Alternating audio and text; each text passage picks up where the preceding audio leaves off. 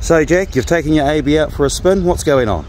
Just done a bit more work after the crank pin work we got done at, up at Glenbrook. We've just put some new sideliners on the axle boxes and replaced some of their split brasses on the motion. So it's a good opportunity to do a bit of test running away from the metro area before it heads into Wellington this afternoon.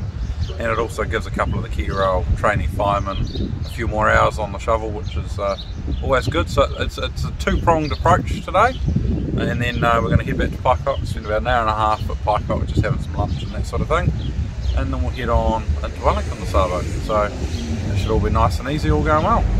Big question, you're going to get on the ferry?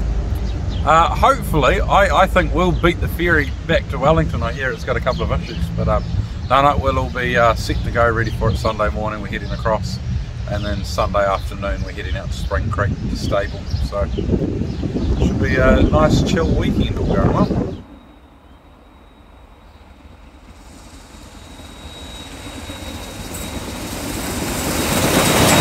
We're obviously doing a lot more of our joint venture stuff up in Glenbrook, so if you go to gvr.org.nz and jump on then and support the cause and book on some of the JA stuff that we're doing up in Auckland and in Hamilton.